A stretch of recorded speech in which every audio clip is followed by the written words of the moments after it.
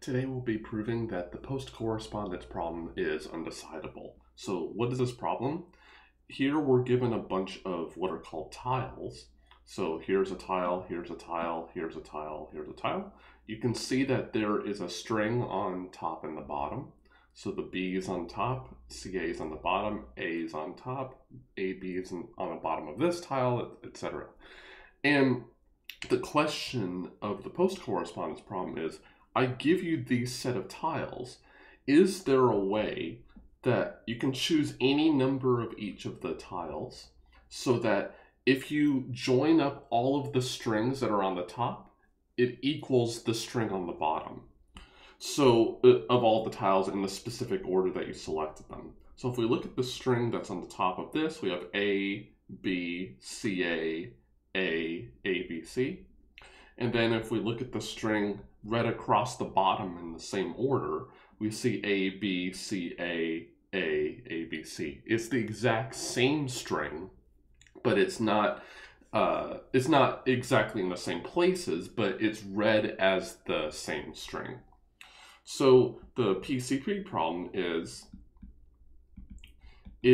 there a match? And match means that the top of the string read across the top is the same as the string on the bottom for a set of tiles P, where P is going to be the set with T1 and B1 as the first tile, etc. And let's say that there are K of them. Oops. Need to have that show. And what I'm going to prove here is that this is undecidable, which is kind of surprising. But the key here to notice is that the difference between what the top is at a current point compared to the bottom can be arbitrarily big. So notice that it, in principle, could be possible that I repeat this tile, let's say, over and over and over, or this tile over and over and over before I switch the other ones. So the top could be arbitrarily bigger than the bottom.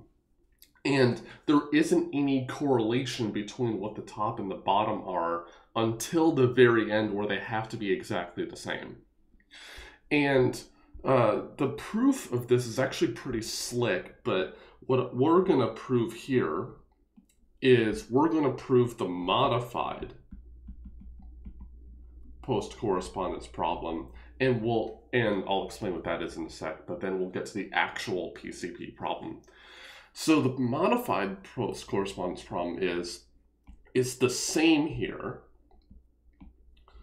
Is the same as the normal PCP problem, but a given tile has to start. Okay. And in fact, with the proof that I'm going to do with the modified PCP, it cannot work for the PCP, so we'll have to modify the proof. But the modified PCP is, let's say T1 is the first tile, is the one that has to start. So like in this set right here, if I said A, B, this tile had to start first, then this would be a match. If this one had to start first, then there may or may not be a match. I haven't checked. So in fact, I don't even think that it could, because if you think about it, this one starts with a C and then the bottom starts with an A. So if I made this one the start one, there's no possibility of it of there being a match. And another thing to note is, if I include in the original one, if I included a tile with the same contents on the top and the bottom, I can just pick that tile. I don't have to pick any other tile. So I'm not required to pick every single tile, but it's just that I need to find some match with some number of tiles, and I can pick as many of each one as I want, which is another key. I can pick as many of them as I want, of each of them.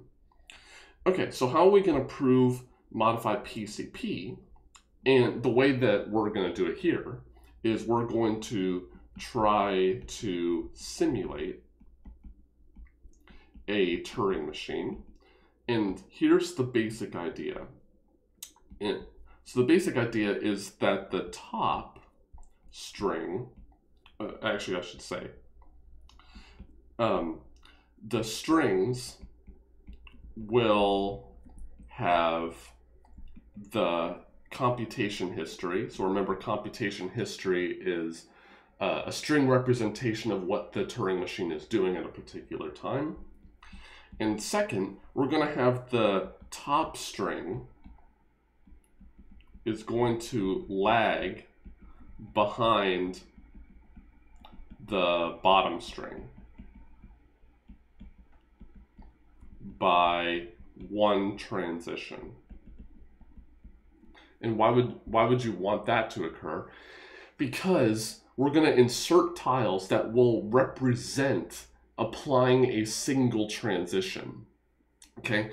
And by doing that, we will allow ourselves to record when a legal transition occurs, and then we will only be able to have one of those for each of the configurations of the Turing machine. And the reason for that is that there's only one state in any configuration, and it's going to be in that state, that in the tile that corresponds to applying that transition. There are going to be no other okay, there's going to be one or two, but the tiles that are going to be for the configurations, there's only going to be one of them that's going to correspond to a state. And everything else, other than wherever the tape head is going to be exactly the same. So that's why I was mentioning that if you have a tile with the same top and bottom, it's automatically going to be a match. So we have to use the modified problem in order to make this work, because you could just pick that one tile and you got a match immediately. So we have to start with a particular tile, and the starting configuration is going to help us here. So how do we start this off? So it's going to be in, I think, 7 parts. So I'm going to call them tile type. So tile type 1 is going to be a single tile. So a pretty simple tile. So it's going to have a pound sign on the top, and on the bottom, it's going to have pound sign. It has to have that because it's the one that's going to start. Actually, I'm going to record that it's the one that has to start. I'm going to use a different color here. So this one right here has to start because it has the starting configuration in it. And on the bottom, it's going to have Q0, W1 up to WN pound sign. So the top is only going to have one pound sign in it, and the bottom is going to have, it's got to start with pound sign, and then it's going to have the starting configuration in it. Okay, so at this point right here, since this one has to start, the top has no configurations at all, and this one has one. So it's always going to be one behind in some sense. All right, so then what is the second tile type going to be? It's going to be, these next few are going to actually record the possible things that can happen. The second and third one are going to be about where the tape head is and what can appear on the top and bottom as a result. So for every, actually I'm going to write this in white. So for every A and B in the tape alphabet, so this corresponds to reading. I should write this.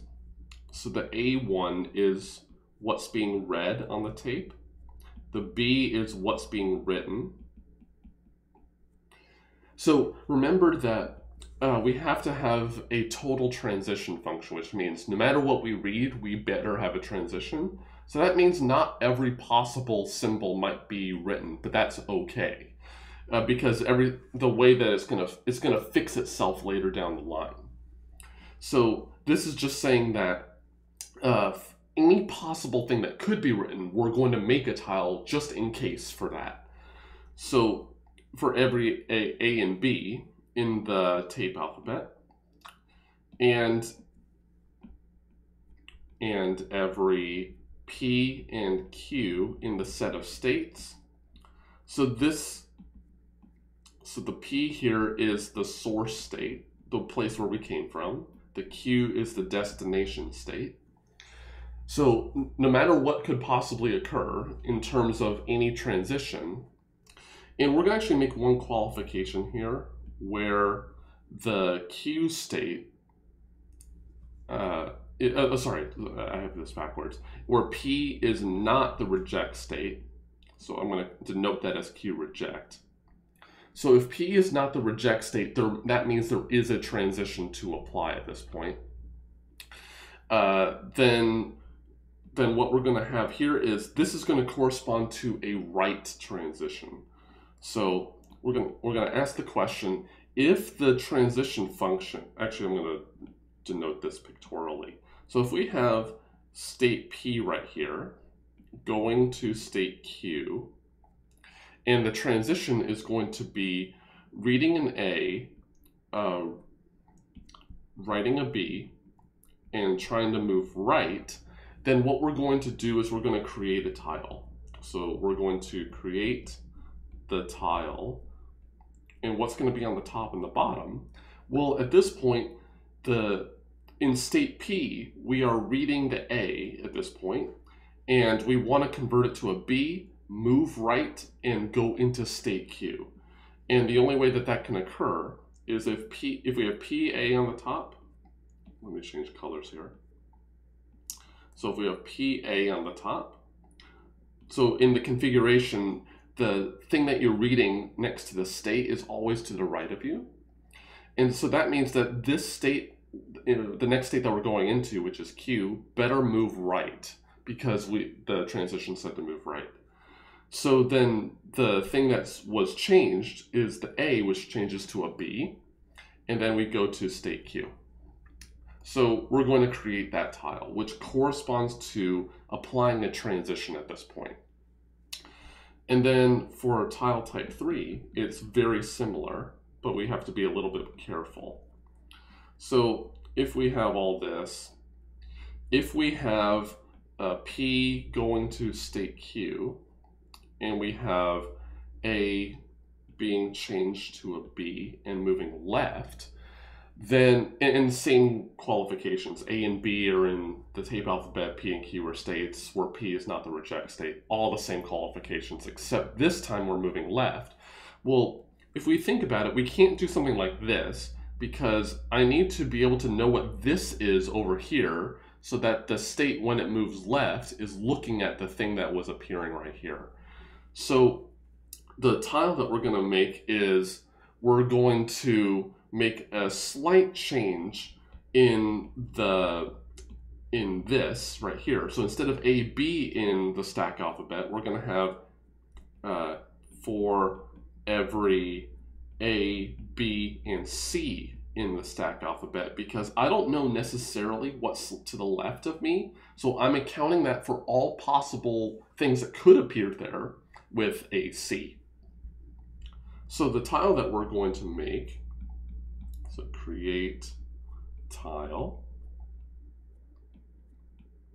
So the top is going to be pretty predictable. So it's going to be C on the left, and then PA just like before. But now the state has moved left, so that means that the Q state is going to be here.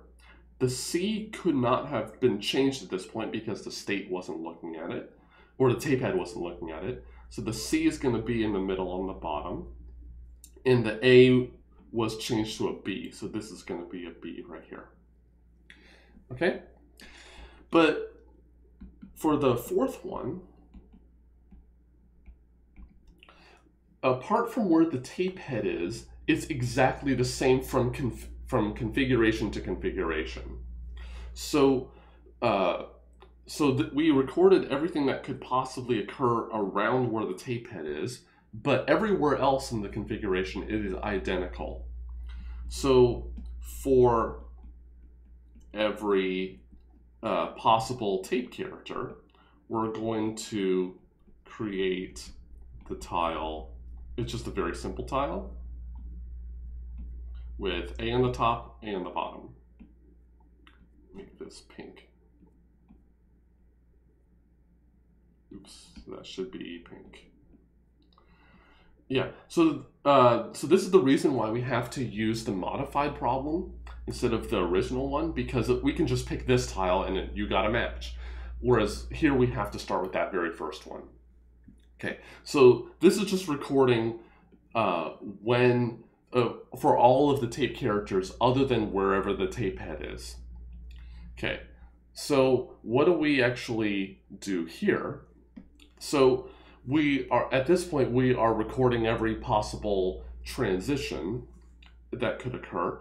Well, now we started off with these pound signs, so let's actually have a tile that corresponds to, okay, now we're matching the top and the bottom with the pound signs, I mean. So this next tile is also very simple. So tile type 5. We're going to create the tile, and it's very simple. It's just going to be pound sign on the top, pound sign on the bottom. But we're also going to have a different one right here. And it's actually pretty interesting why we actually put this one in as well. So we're going to have pound sign upstairs, and we're going to also have blank pound sign. And why is this the case? So the bottom one is in the case where the transition, remember the bottom transition is, the bottom string represents the configuration one ahead of the top. So this is saying the bottom configuration can acquire another cell. So this one's actually one of the most crucial tiles in the entire thing, because the Turing machine, it may or may not acquire a blank symbol, to the right of wherever the work has been done so far. So this is saying that it's not the case that these match, it's that we acquired another cell entirely.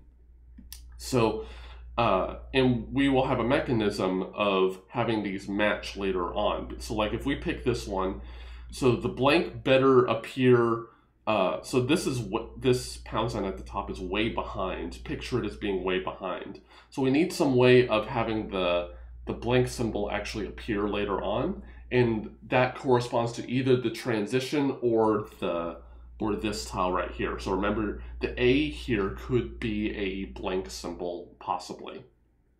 So that is tile type 5.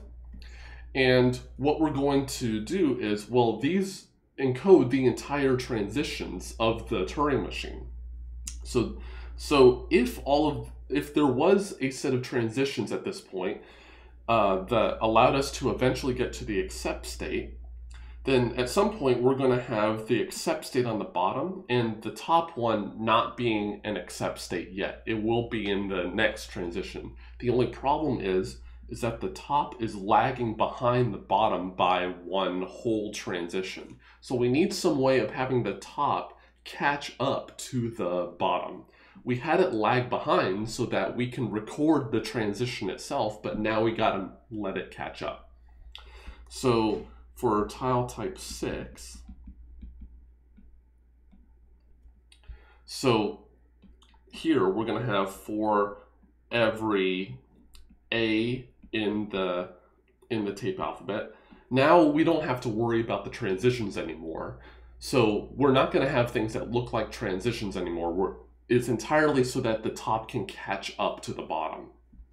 So we're going to create the tile which looks like this. So we're actually going to make two different tiles here. So the top one is allowing ourselves to catch up to the bottom by one character. So at this point we better be in queue accept, and we're going to actually force it to be in the accept state at this point. So we're going to have queue accept.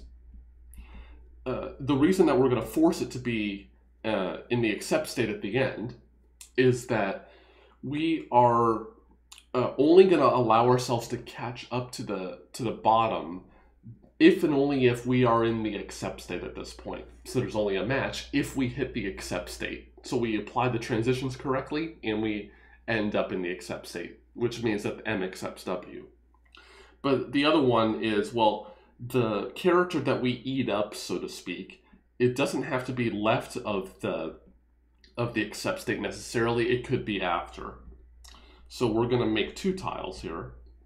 So it's going to be almost identical to the previous one, except now we have the accept state being first, followed by the A, and then Q accept at the bottom. So we're going to have a bunch of times where we're going to eat one character up. So the top is going to catch up to the bottom by 1 character. We're going to have exactly all the same information up to the pound sign again. And then we're going to eat 1 more character in a set of other so we're going to eat 1 more character. The rest of the configuration is exactly the same. So we're going to use this tile repeatedly and this tile semi-repeatedly. And we're just going to keep doing that until we match up at the very end. So there's only 1 tile left to complete here. So tile type 7. So it's going to be a single tile. And what does it look like? It's going to allow ourselves to catch up at the very end. And it's for technical reasons why we need to have this in here. So we have Q accept at the top. And we're going to have 2 pound signs on the top and 1 on the bottom.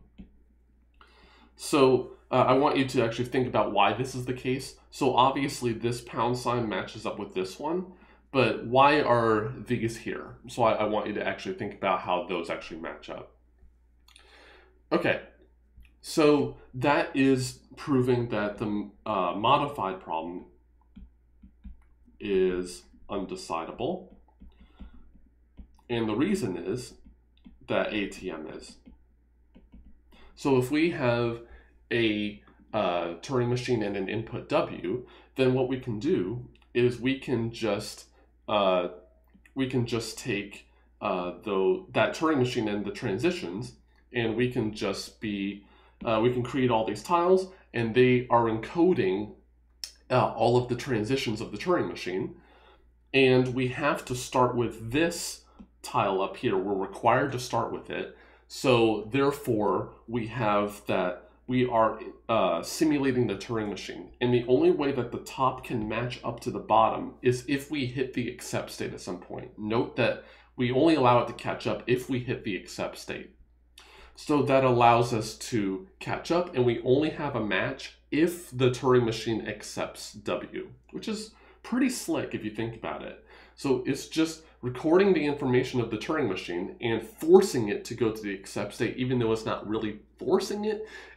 You can only get a match if you have the accept state at the very end, which is what the Turing machine is doing. All right, so now what I want to do is to prove the original problem undecidable. So PCP is undecidable. So remember that the PCP original problem, there's no specified tile you have to start with, whereas the modified one, you have to start with this one no matter what. Here what we're going to do is we're going to modify the set of tiles from the modified problem in such a way so that there's no real choice other than to start with a specified tile. Because if you start with any other one, you cannot possibly have a match. It's not like you're forced to do it, but you're kind of semi-forced to do it. So here's how this is going to work. It's actually pretty simple. So let's say we have tiles T1, B1 up to TK, BK. So recall that these are for the modified problem tiles. So actually, is that right? Yeah, that's right. So if we have these tiles right here, then and let's say that T1 is the one that has to start. So this is the one that starts. And what we want to do is we want to convert it to a set of tiles for the PCP problem where T1 does not have to be the start one. The way that we're going to do this is we're going to create a new set of tiles which are based on the other ones. So create the following set of tiles. And the way that this is going to work is we're going to have a new character, which is going to be the star character. So I'm going to do this in a different color. Let's do it white. So I'm going to have a star here, followed by T1 over B1. Okay. And then B1 is going to have a star on the left and to the right of it. And we're going to have a different copy of the same first tile because in theory, I could use this starting tile multiple times. So we're going to have another copy of the T1 tile, which is going to be star T1 over B1 star. So notice the difference between these two tiles. Let me move this over a bit. So the difference here is that this one has the star starting on both of them, whereas this one doesn't. So star is a completely new character. In fact, I should even note that. So this star is a new character that wasn't present before.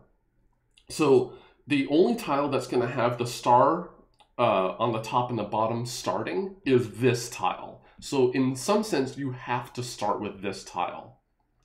Okay. And the interesting thing is that you can't pick this tile twice based on what we're going to do with the other tiles. So then what are the other tiles going to be? Well, it's going to be exactly the same as this one, except it's going to be T2, B2, T3, B3, up to TK, BK. So then we're going to have star T2 over B2 star, etc. And we're going to go all the way up to K, so index K. So we have star TK over BK star. And there's going to actually be one more tile that we're going to include. And the reason is that once we get started, we essentially have to start with this tile. Once we start picking some of these other tiles, the top is going to be lagging behind the bottom by 1 star. So notice that all of these other tiles start with a star and end with a star. Start with the star at the top, but end with the star on the bottom. So we need to have the top catch up to the bottom in some sense. So we could, in theory, have star and nothing on the bottom, but it turns out that for technical reasons, and I want you to think about it, we need to have both the top and the bottom be empty. Both be non-empty. They have to be both non-empty. So what we're going to do is I'm going to modify this very last tile by having a $sign on top and $sign on the bottom. So it's allowing it to catch up, and the $sign is purely there because we need to have both the top and the bottom be non-empty. And so if if these tiles did have a solution or a match where the first one had to start, well, this one has to start with this one, and we can construct the same solution using all of these other tiles, and you essentially have to end with this tile. So then if we have a solution here, so that effectively we have to start with this one, which corresponds to here, and then look at what the ordering of the tiles is after that. Those directly correspond to the original ones, because each one of these you can strip off the stars and find out the original tile you had. And you had to have ended with this particular tile on the end. You gotta make sure it's a set. So that finally shows that the post correspondence problem is undecidable. So hopefully that was interesting. Leave comments about the proof of the both the modified problem and the original post correspondence problem down into the comments down below. As always, please like and subscribe to the channel. It really helps us out. There are many other links if you want to support the channel further. And as always, thanks for watching, and I'll see you next time.